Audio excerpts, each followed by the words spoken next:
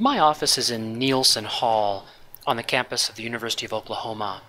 If I want to know where the parking garage is relative to my office, I might consult a map, and I would find that it is 300 meters away in a direction that is 35 degrees west of north. So I could represent that as a vector. I've written that vector here. I've called it C with a vector symbol. It has a magnitude of 300 meters and a direction of 35 degrees west of north. But I'm not going to walk to the parking garage along that vector. What I didn't tell you is the building where my dean has his office is right between there, and he probably doesn't want me walking through his office. I will probably take the sidewalk that goes directly west, and then take the other sidewalk that goes directly north to the parking garage. Now I can represent these as vectors as well.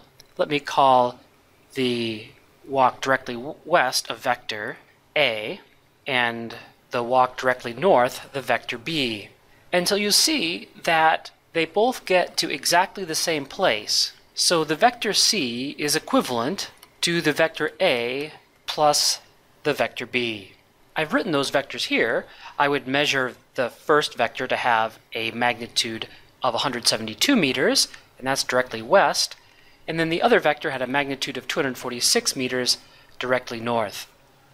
And I've walked through what we call the tail-to-tip method of adding vectors graphically.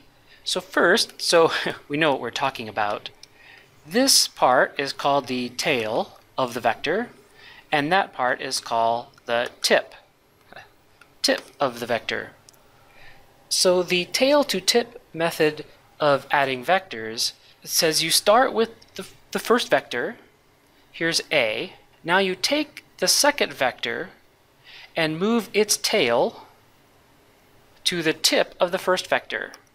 So here, the tail of vector B is at the tip of vector A. Then, to find the result of those two vectors, you put the tail of the resulting vector on the tail of the first vector, and then you draw the line to the tip of the second vector. So that's the tail-to-tip method. Note that vector addition is commutative. That means that adding the vectors A plus B gives you the same result as adding the vectors B plus A. If you take the B vector first, you go up here and then add A, that gives you the same result. Note the method. First, find your vector B and place it, translate but not rotate, where you want it to go. Then take the second vector, translate but not rotate, so that its tail is at the tip of the first vector. Then go to the tail of the first vector, draw a line to the tip of the second vector, and that's the resulting vector, which in this case, the vector C again. So let's check. Let's say we didn't know what C was.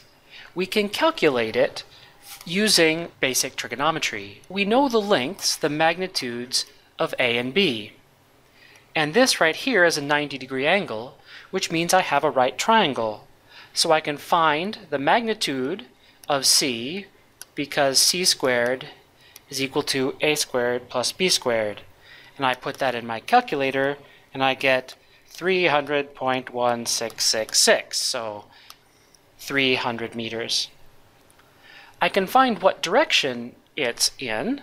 This angle, theta, since this is a right triangle, I know that tangent of that angle theta is the magnitude B over the magnitude A. B over A is 1.43023. That gives me an angle of 55. This angle is 55.